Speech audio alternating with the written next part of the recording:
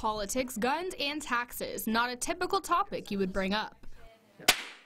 But this man's business is booming because of it.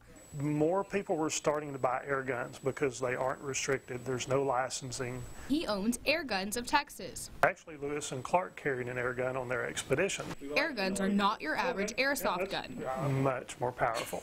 Yeah, way more powerful. Nor your typical firearm. They're more cost effective, they're quieter, they're easier to shoot without hearing protection. After watching him shoot one, he let me try it out.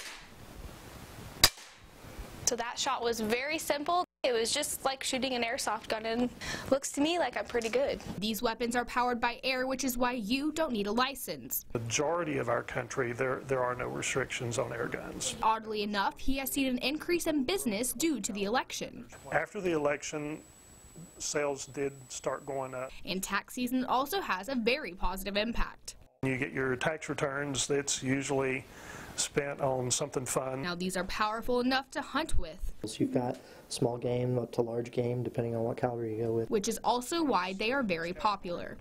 Go ahead and write it up for me, and we'll take a tank. And although the local police department have not recalled any issues, make sure that you're treating every weapon that you use just like it's any weapon that you use. You need to be safe when handling it. Treat your gun like it's always loaded. Reporting in Abilene, Amber Tribig, KRBC News. Awesome, high five.